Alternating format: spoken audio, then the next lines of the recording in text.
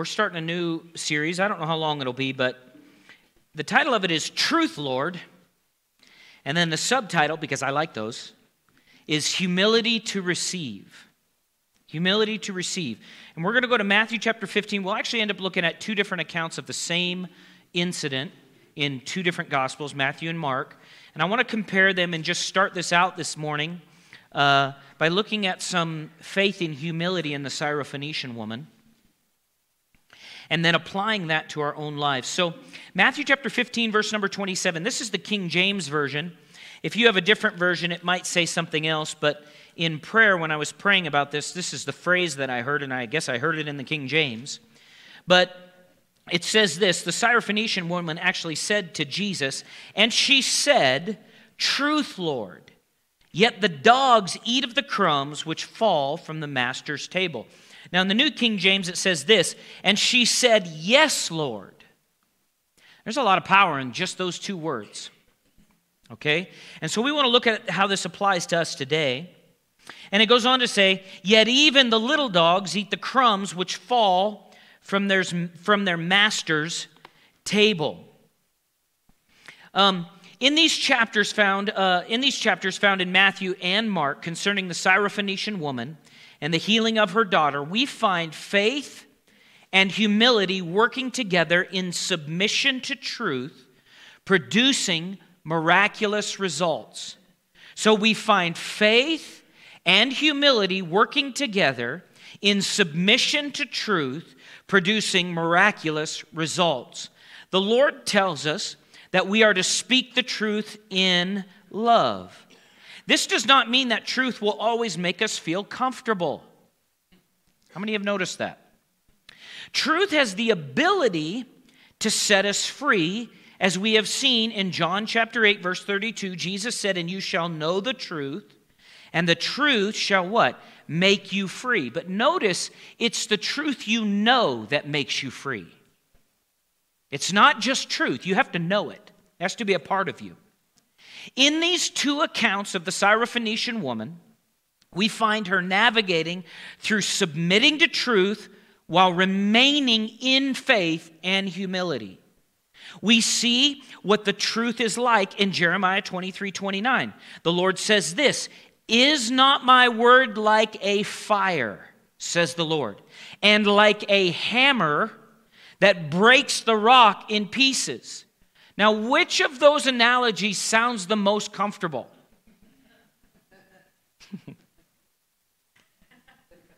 Lord, not the fire today. I'll take the hammer. Well, not the hammer. I'll take the well. How many have had this reality that truth can be this way? Amen?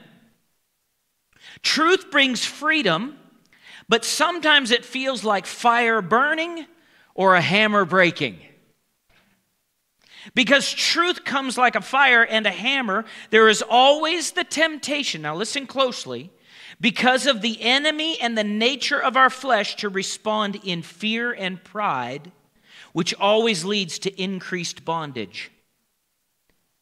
Proverbs shows us this about concerning pride. Proverbs, you can jot these down. You don't have to turn to them, but you can jot them down. Proverbs 11:2. When pride comes, then comes shame. Shame is bondage. Did you know that? But with the humble is wisdom. Proverbs 13:10 says, "By pride comes nothing but strife." How many have ever been in strife before? It is total bondage. How free do you feel in strife? Have you ever walked into a house where people have been fighting and it's like they stopped right before you got there? You can feel it. It's almost like you can take a piece of it out. But with the well-advised is wisdom. Proverbs 16:18. Watch this. And I think I'll probably end on this one. Pride goes before what? A fall. That word, it also is destruction. And then it says this: and a haughty spirit before a fall. So we're going to apply these thoughts that we just went over to these two accounts in the Gospels, okay, in regards to the Syrophoenician woman. And you see, if you can, as we're going, allow the Holy Spirit to show you where you could be offended at truth. And I'm going to prove to you this morning that it will actually stop deliverance if you're offended by truth. Amen? I'm going to prove it to you from the Word here, or from the Lord's truth. It won't be my own. So let me give you a little historical background. Remember, you're in Matthew 15, and you can find verse 21. And if you want to put your finger over in Mark 7, that's where the other account is. But let me read a little background to you concerning these two accounts in the Gospels. Jesus, in these, if you read in the previous verses in chapter 15 in Matthew, or chapter 6 and chapter 7 in Mark, you'll see that this is what was taking place. But it says Jesus had left Jewish cities to escape the scribes and Pharisees. Did you know Jesus did that? Do you know that's actually part of Psalms 91 sometimes? You know, sometimes people think Psalms 91 is just like angels get around you and like there's this, oh, and the enemy can't see you anymore, and there's, you know, this very spectacular thing. But there are many times where Paul and the other apostles in the book of Acts, and then also Jesus in the Gospels, where it says he hid himself.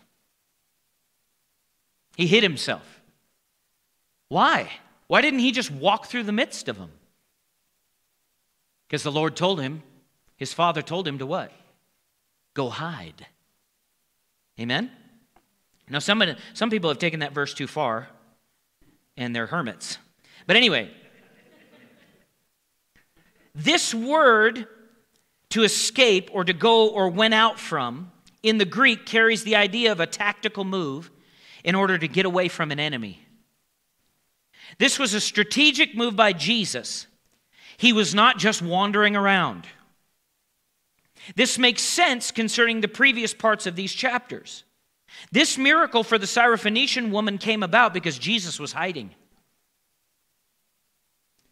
The history of the area where this woman was raised connects back to heavy worship of Baal and of Jezebel. How many remember the story about Jezebel and Elijah and all that good stuff? This could explain why she ended up with a daughter who was severely demon-possessed. Okay, Matthew chapter 15, verse 21.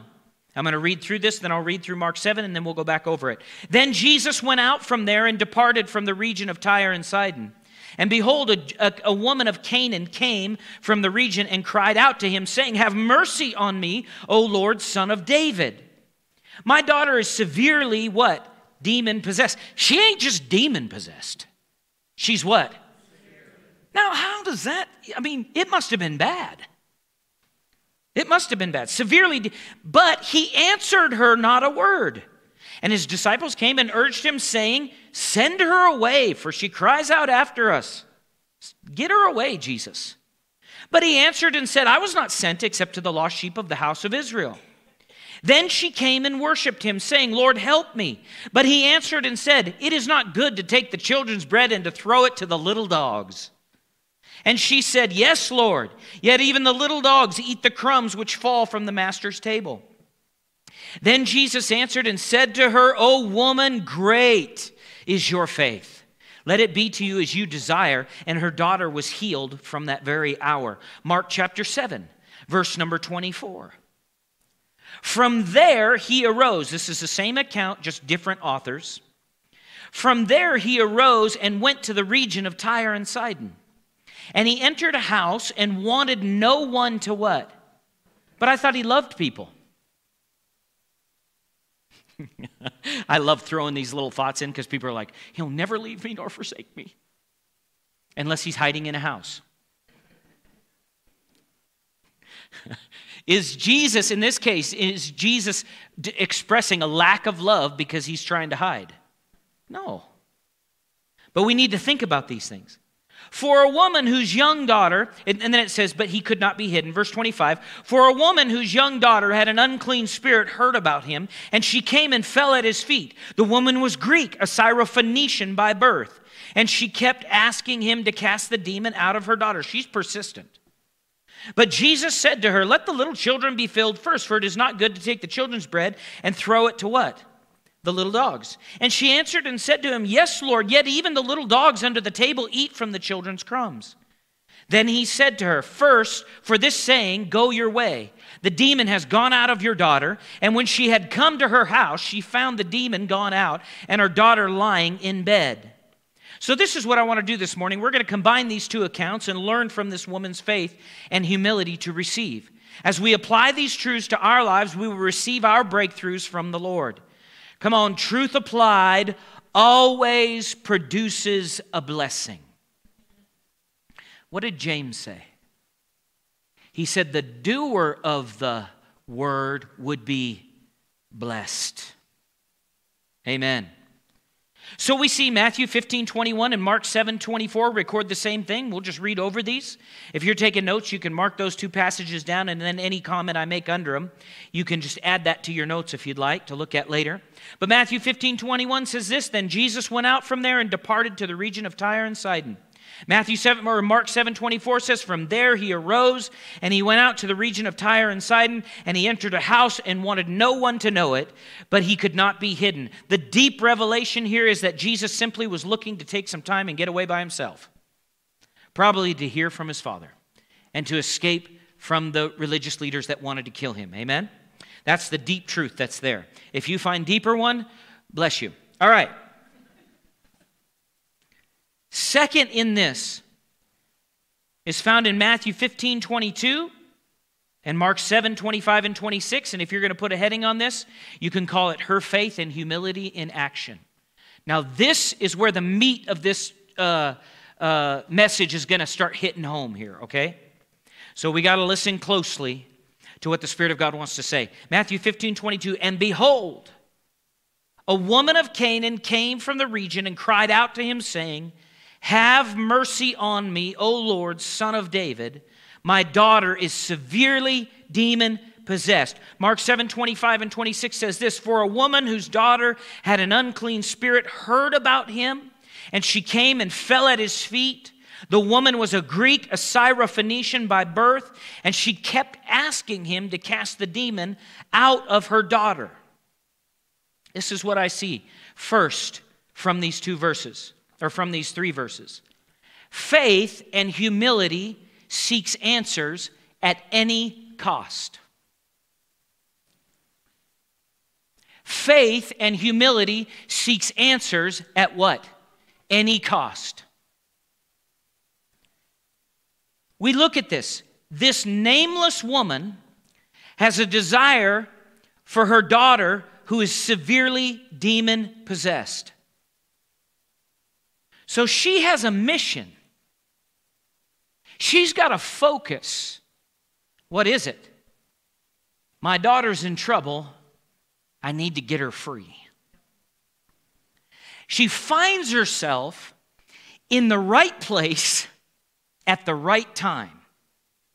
That was spurred on by the devil trying to work through religious leaders in destroying Jesus before his time. Now you look at this and you see this in these passages, but it says here, what? In Mark 7:25, it says, for a woman whose young daughter had an unclean spirit did what? Heard about him. What did she hear? She heard the one who's delivering, healing, setting everyone free is in my neighborhood. And what does faith and humility do? I am going to truth. Faith and humility doesn't make excuses about when deliverance is in the neighborhood about why it can't go. Now, pride and fear will. They'll make excuses. Well, I can't go today. Why? Well, I got this going on. Truth is this way, isn't it? It'll really break in pieces as a hammer your plans. When truth is present and truth is available and the Lord is in the neighborhood, Humble faith people will find it. They won't make excuses or come up with reasons why it won't work right now.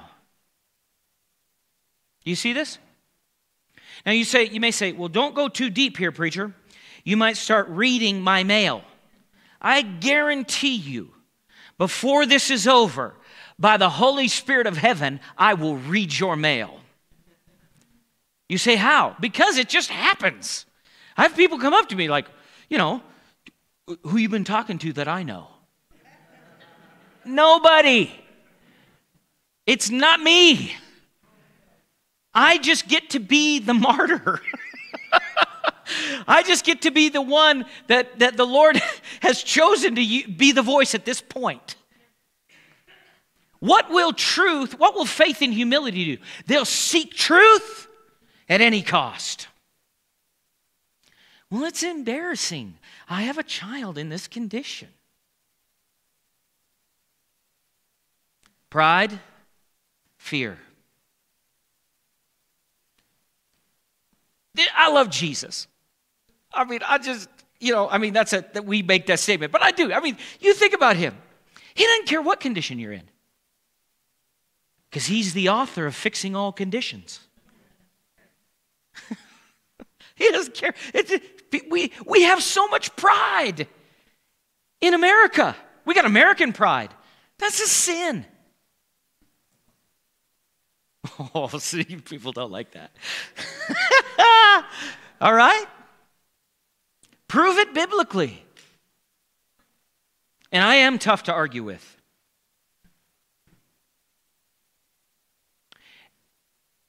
If we are going to receive everything the Lord has for us, or I'm sorry, maybe we should back this up. How many have arrived to complete Christ-like perfection?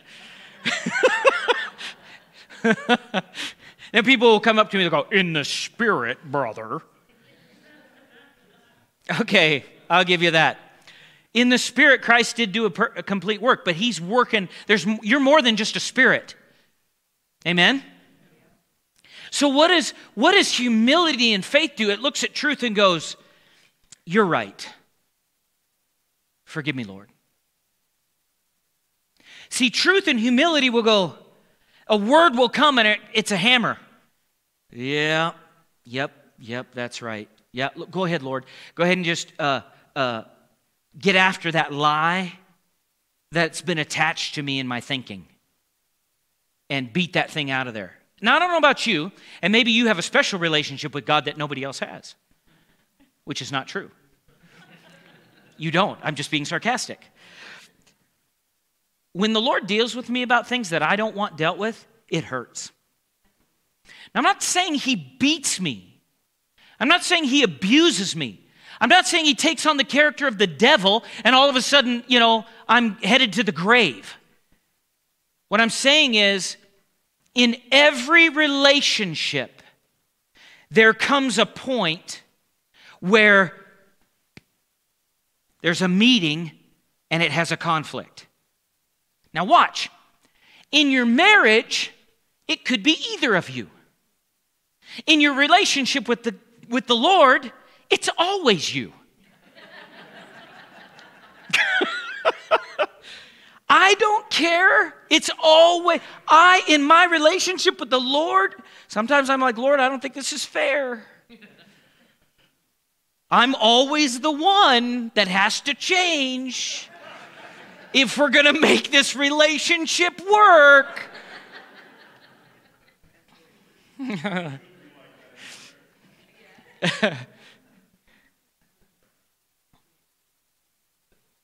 How many know it's always that way? Faith and humility yield to truth. They yield. Now let's watch this. Now as we go through this, I'm going to play a little game with you, okay? I'm going to respond incorrectly for the Syrophoenician woman. Now, this account is here because she responded correctly, and we're to follow that. But I'm going to take liberty and respond from pride and fear on some of this too, to try and show you what will take place and to show you what the potential outcome could have been.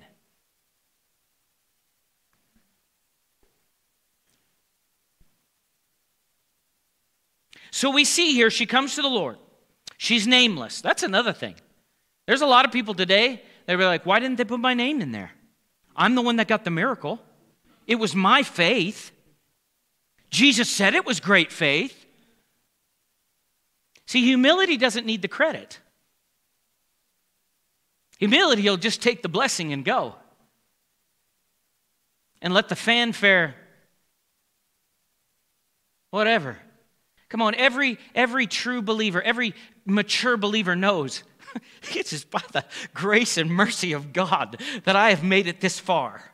And I am not dead. I mean, dead from this planet. I mean, I'm totally alive inside. There's no way, I can't die on the inside. It's impossible.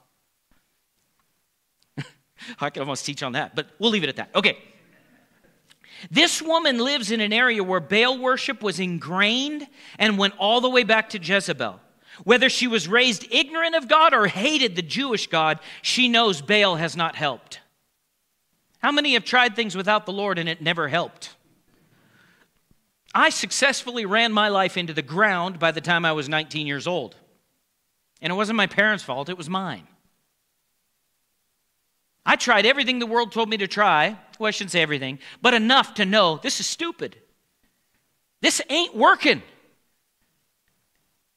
Amen? And I don't know if that was her case or not. What else do we see here, though?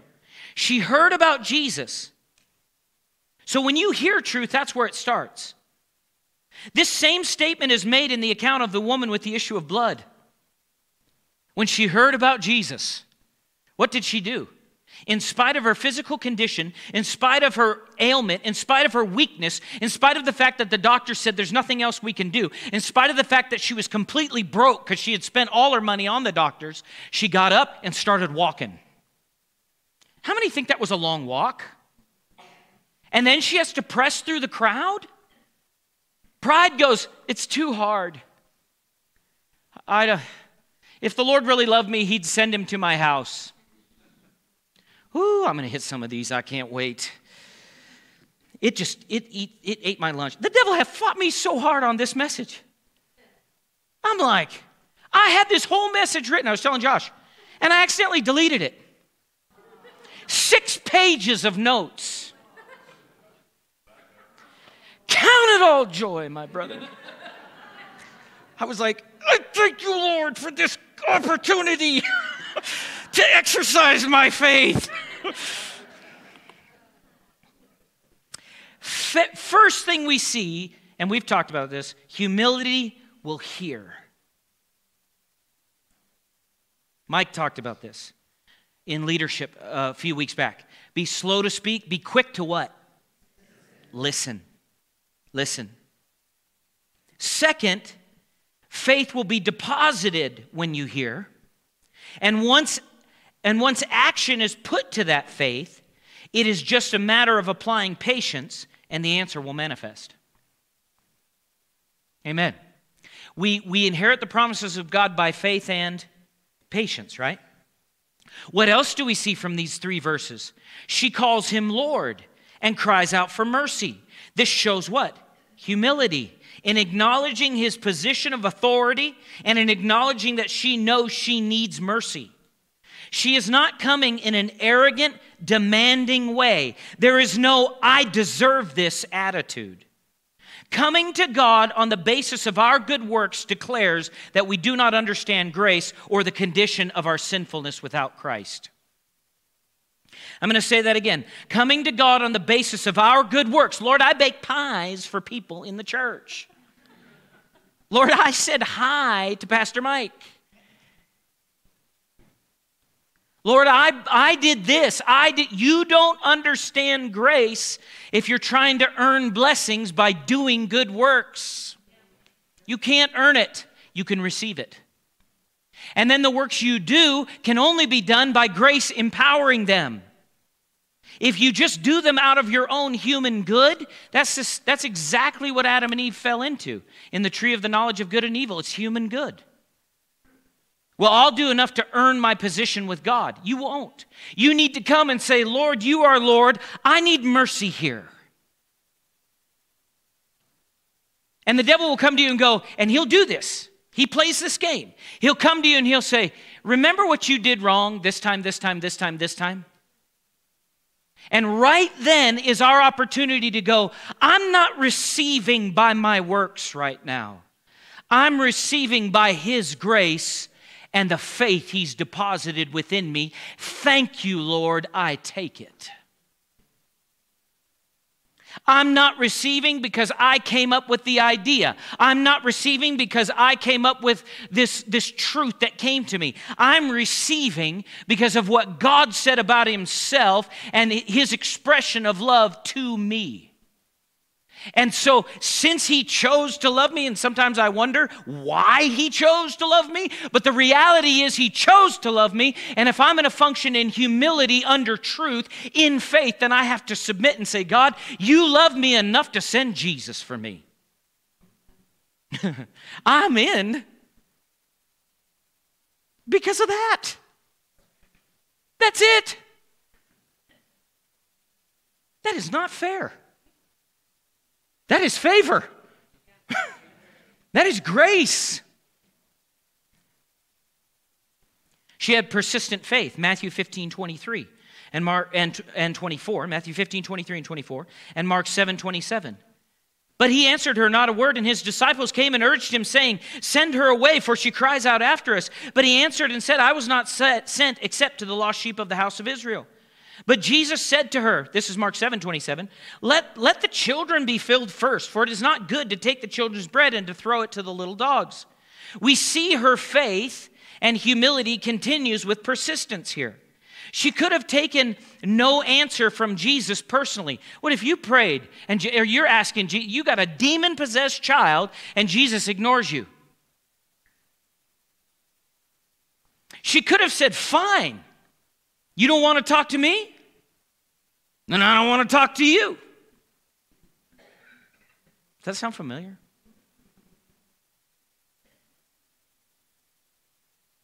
She could have said, I thought I heard you were a compassionate healer, but I guess you're not. You say, what are these responses? Pride. I guess you really don't care about helpless children, Jesus.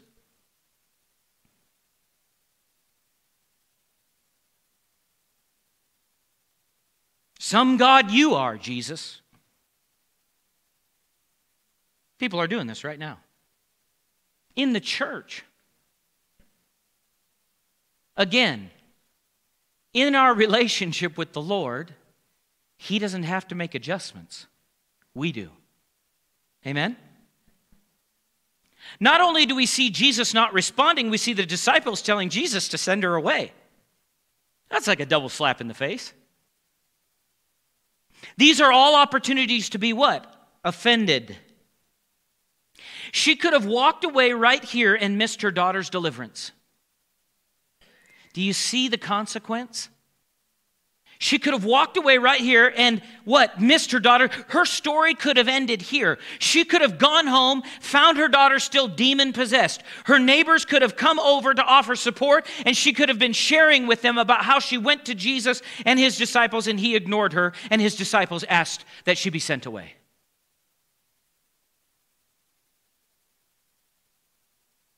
So Jesus didn't answer. And the disciples asked that she be sent away. Now, to top it off, she's the wrong nationality. And the nationality she is are referred to as dogs. Now, if you came in the church this morning and the greeter said, we don't take dogs. And I said, where's your faith? In other words, at what point is the enemy able to take the circumstances around you or the people around you and derail your faith and your knowledge of who God is.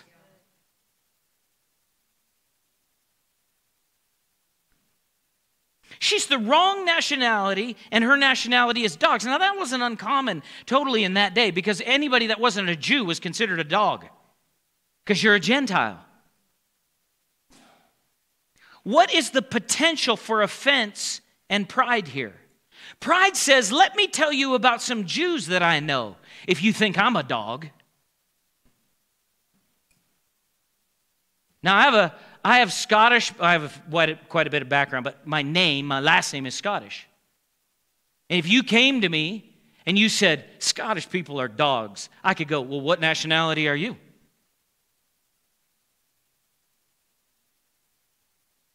If I identify more with this rather than him, my humility won't remain, and my faith will cease. Well, the problem is, and we go through, in the natural world, we go through, the problem is politics. The problem is this group. It's Democrats, they're the problem. It's Republicans, they're the problem. It's all the white people, they're the problem. It's all the Native American, they're the problem. It's a different shade of color of skin, that's the problem. Actually, the problem is sin. I've found I get along with every single color, race, whatever, gender. None of that matters. It's the heart of a person. And the heart of every man without Christ is sinful. Everyone. Now, in Christ, you're righteous. Humility would say, truth, Lord. This nameless woman's faith and humility continue. The reason why is she has one desire in mind. She is not here to have her nationality or social status affirmed by Jesus. She is here to get deliverance for her daughter. When you understand your purpose, it doesn't matter what's going on in the natural. In the spirit, you can press through. When you understand who's in you, when you understand who has called you, when you understand that you are eternal, that you will live forever in one place or another, heaven or hell, when you understand what Jesus has done for you and who he has made you, you can hate me because of my skin color, you can hate me because of my political stance, you can hate me and despise me and reject me for all sorts of things, but if I remain in humility and faith, I'm like the, have you ever seen a ping pong ball that's shoved down into a can of like sand or beans or something, and you can shake it, that ping pong ball will always come to the top. I'm like a flotation device in a pool. I am coming to the top. You can try and drown me. You can speak evil of me. You can call me what you want to call me. But in the end, if I yield to truth, I'll have my deliverance. And guess what? I don't have to fight any natural person along the way. Because my battle's not with you. See, I see past you. I see into the Spirit. You say, how? Is it an open vision? If you open to it. Well, you've never seen in the Spirit. Yes, I've seen in the Spirit quite a few times. That doesn't matter. That's not what I'm living on. This is what I'm living on. I know if you hate me because I'm a certain skin tone, then you have Satan working in your heart. I know, and that goes every direction. I also know this, that I will not fight you on that. The only thing I'll do is try and lead you to the Lord. Because I care about your deliverance. Bondage that's the thing about deception. It's very deceiving.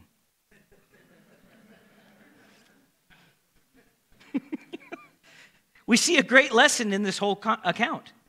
We see the compassion of Jesus. She may not have realized it at the time, but Jesus was leading her down a path of faith in order to get her what she desired. He does the exact same thing with us if we submit and follow. It takes humility and faith to follow Jesus. Matthew 15, verse 28. Mark 7, verse 28. The heading for this particular portion, faith and humility agree with Jesus. And she answered and said to him, "Yes, Lord." And this is the title of the message. "Yet even the little dogs under the table eat from the children's crumbs." And she answered, this is Mark 7:28, and she answered and said to him, "Yes, Lord, yet even the little dogs under the table eat from the children's crumbs." So they recorded it the same. So what do we see here? She continued in faith and humility. Humility will agree with God even if he calls you a dog. Jesus was not insulting her. This was the position all nations carried under the old covenant, outside of the Jews. In agreeing with Jesus, she put herself in a position under his authority and in a position to eat crumbs. Come on. Now you got to think about this because, we think New Testament. We think, I'm a child, I'll eat the whole table full of food. The Lord is my shepherd. He prepares a table before me in the presence. But you got to understand where she's at. She's under an old covenant setting. She's not a proselyte Jew. She is a part of a group that worships Satan, worships Baal. Her daughter is demon-possessed. How many know whatever you worship will manifest? Yeah, there it is. It will. Well, I just follow my heritage. My heritage was this. My ancestors worshiped this. You better be careful. Because your ancestors could have worshiped a demon.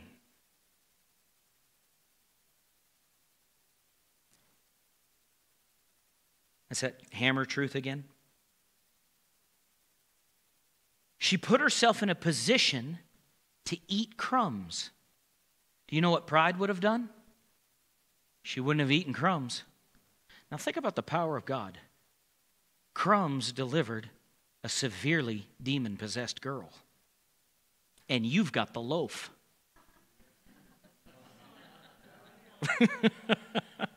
You've got the loaf.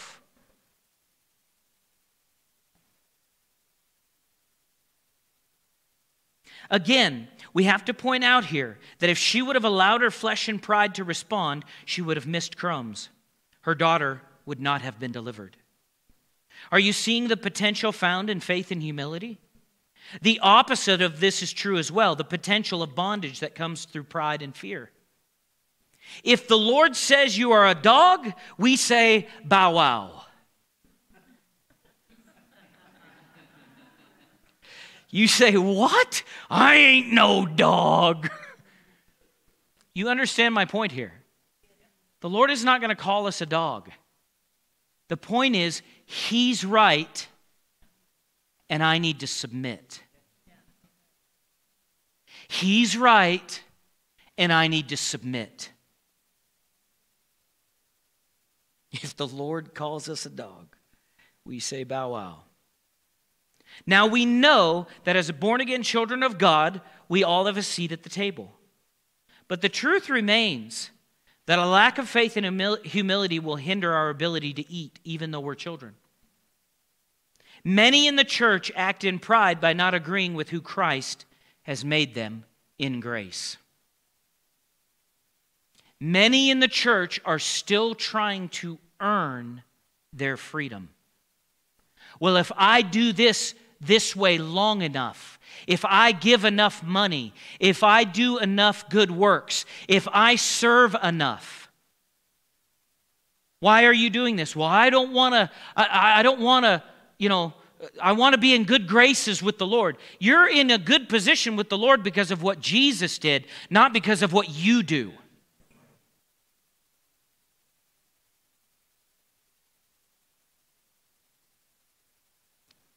It is pride to identify yourself. Well, I'm going to add to this. It is ignorance and or pride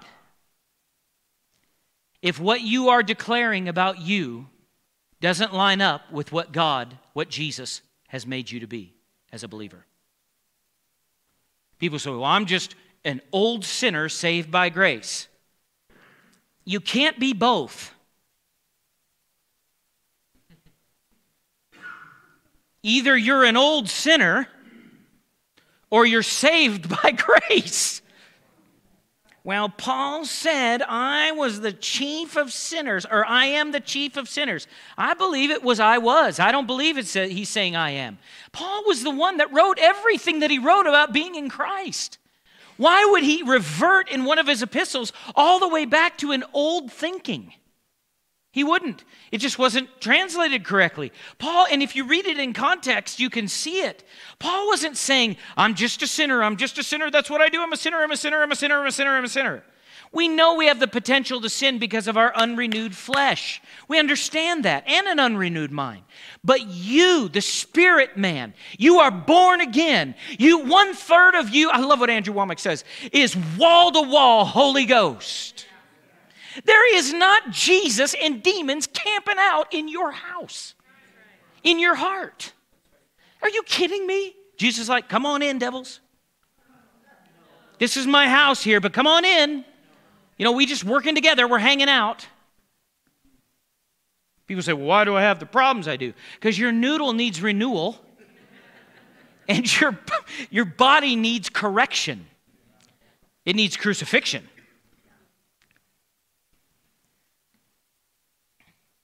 Agree with what the Lord said about you. Faith and humility produce results, and we'll stop right here. Matthew 15:28, and Mark 7:29 and 30. Matthew 15:28 says, then Jesus answered her and said, oh, woman, great is your faith. See, this is great faith. Great faith submits to truth. Let it be to you as you desire. And her daughter was healed that very hour. Mark 7:29 says this, then he said to her, for this saying, go your way, the demon has gone out of your daughter. I don't have time to teach on this, but that looks like faith speaking right there. And verse 30 says, and when she had come to her house, she found the demon gone out and her daughter lying in bed. Glory to God. How many think that's a better outcome than demon possessed for life? When Jesus tells someone that they have great faith, we should pay attention to what they did and follow their example. I love this statement, let it be to you as you desire. This reminds me of Mark 11:24. Therefore I say unto you, what things soever ye desire when you pray, believe that you receive them and you shall have them. This woman allowed her desire of a child healed to keep her on task in faith and humility until she saw the reality of her desire. What is it that you desire from the Lord? Are you allowing that vision to keep you to run your race? Pride could have derailed her faith, and she could have ended up dealing with a child that was demonized her entire life. Instead, this woman experienced normal relationship with her daughter in the freedom of Christ. Don't you love that? That's a Jesus outcome. That's not a man-made outcome. She experienced freedom in all of her life with her daughter, able to have conversations, go where they want to go, do what they want to do, or able to, this Syrophoenician woman was able to look at her daughter and go, Jesus is the one that saved us. They now had relationship with God. They stepped in and ate in a covenant that they weren't even in yet. Now think about that. That'll mess with your head. She stepped into, and it could be prophetic. We know the centurion guard had his daughter delivered, right? Or his servant, as it were. We know that. He wasn't a Jew. But he stepped in. They stepped in. And what did Jesus say about both of them? Great is your faith. Why don't you stand?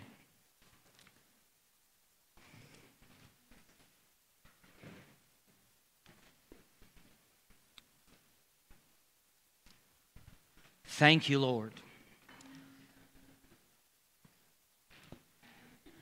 What is it, as you're praying this week, as you ask the Lord and He shows you, what area of your life has truth come and you go, I don't know if that's it? What area of my life, as I'm praying this week, as I'm seeking the Lord and looking at these things, Lord, what are you saying to me? Where do I need to make an adjustment? Where have I been offended at or allowed pride to lead me rather than humility and faith? Where have I allowed how someone else treated me to hinder my view of you?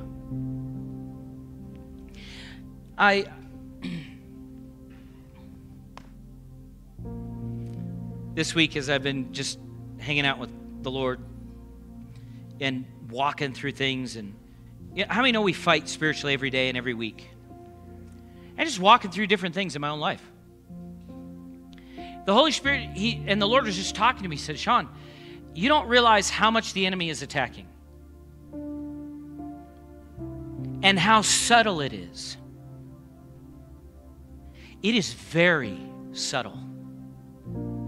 At times, the enemy, and I know you've experienced this in some way, and maybe not in the exact same way, the enemy will take a look that's on someone's face when they looked at you, and he'll paint a whole picture of why that person hates you in your mind. And all they had was gas.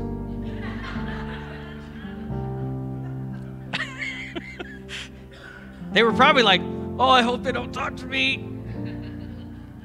And the devil will go, you say, how do you know this? He tries to do this with me as a pastor with the church.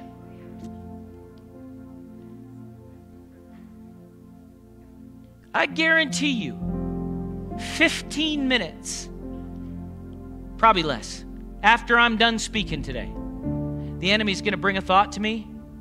You really messed up that sermon. That's what I tell him. Now, I've been preaching for years, and it's never changed. You say, well, what has changed? My response. I don't ever want to hurt anybody or offend anybody. That's not my goal. But truth is truth. We're supposed to speak it in love, but even if I say it in the nicest tones, as humans, we can all choose to be offended. And if the enemy can do that and get you thinking a certain way, how many have ever been in a situation where you had a rough, like a relationship or something in your life where it went bad, it was wrong, and maybe you were legitimately wronged? Boy, you guys are all pretty sheltered. I don't believe it. Okay? The enemy can replay that in your mind over and over and over again if you let him. And listen to me now. What will happen is nothing will happen to the person. He's just using it as a stronghold to stop you from receiving. He'll use it. He uses it as a weapon. It's a pry bar. It's a cheater bar. He uses it to pry on you, and then he'll do this. If God really loved you, why did he allow that to happen? And this continual process happens, and then what happens is there's a stronghold that develops in the mind and in the thinking and in the spirit. The spirit of Antichrist, a demon, a devil, I'm not saying you're demon possessed, attaches itself to that area. And then from there, you have this continual process of that reaming on you, and it's like you can't receive from the Lord. It's like the enemy has the door Katie barred shut. When the truth is, in those situations, you go, yeah, Lord, well, that was rough, wasn't it? That hurt me, Lord. That wasn't right what they did, but I forgive them. I know years ago, there was some teaching that came out, and there's some truth to this, but it can get way off, and this was off. About, how my parents raised me. Now, it wasn't obviously written directly to me. It was general. But all generational curses and all these things, my parents, they... And so what I watched happen in the church is there was a whole bunch of people that were believers, had been believers for years, who actually developed the reason why they could not spiritually grow is because their parents didn't raise them perfectly. That is junk. Do you know how prideful that is? So all those kids, do you now have kids? So what are your kids going to do to you? People say, well, you saying we don't make mistakes as parents? That's funny. That's why you're supposed to lead them to Jesus, not you. All right, parents. I love this. Parents, if you have kids, I want you to say this after me. Say, I forgive myself for doing things wrong. God's not holding it against you. And people, the kids, well, I would have turned out different if my parents wouldn't have done this and wouldn't have done that. You're acting like you don't have individual responsibility, especially if you're an adult. Now, I'm not saying it couldn't hinder you. I'm not saying it couldn't have messed with you. But I will say this, as long as you blame somebody else for not taking your own responsibility in what you're supposed to do, you will never be free, and you will peddle bondage to others.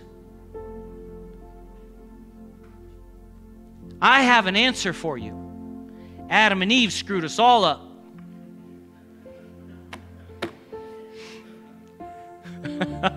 And guess what? I'd have screwed it up if I was there.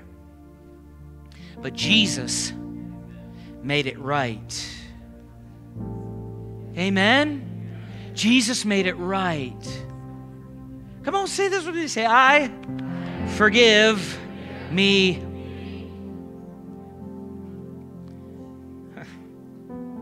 Amen?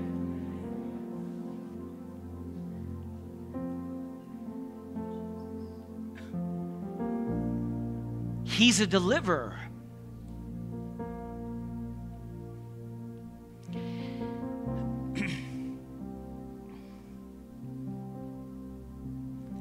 My ability to overcome the enemy's strongholds is not in my own strength. It's in His. So I would start talking the other way. Lord, you know how much I've messed up. Like, you've heard me say this before. I've done a lot of things right with my kids. I'm still raising them. I've done things wrong, but I've told them before, you're going to know God. You'll be no excuse on how to get to heaven or how to know the Lord. And when you have your own kids, you'll get your own opportunity to screw it up. And I'm not believing for that. I'm saying, I understand our nature, right? Come on, how many receive deliverance right now?